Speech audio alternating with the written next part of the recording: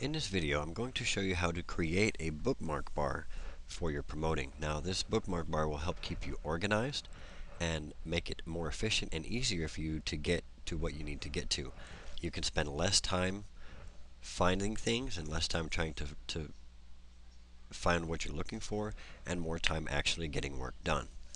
So, if your bookmark bar is not showing, this is what is called a bookmark bar. If it's not showing already, in Google Chrome, you can click the settings button, the menu button, go to the bookmark section,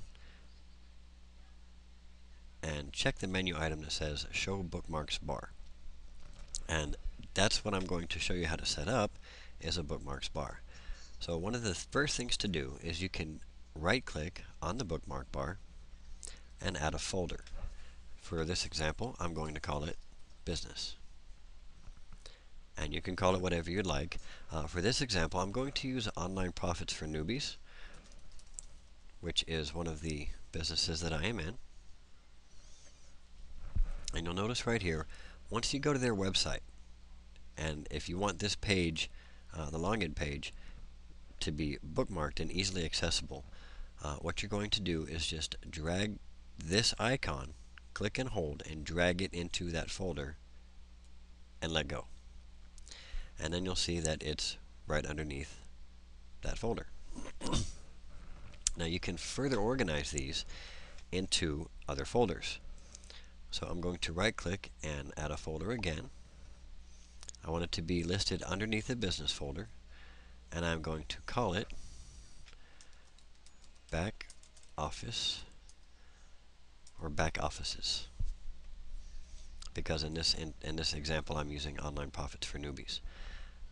Now, Online Profits for Newbies actually uses Express and Double My Cash freebies. So I'm going to go to those sites as well. I will take and drag this icon over the folder. And I'm also going to bookmark Double, which is the other site that we use. I'm going to drop that in the business folder as well. At this point, you'll see that these three places are now bookmarked in that folder. You can just take and drag that into the Back Offices folder,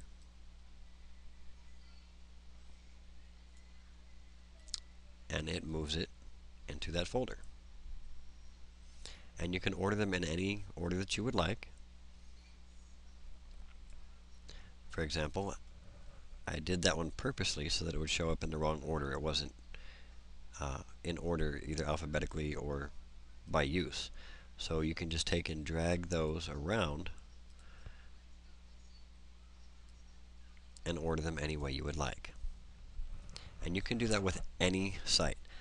For instance, you could add another folder and call that Daily Marketing.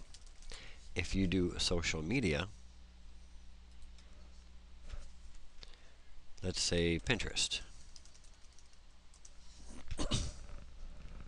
you can go to that site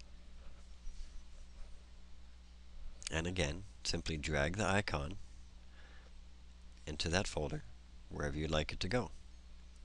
And from then on, when you're doing your daily marketing, you can just go here and go down the list. I will do another one, Twitter.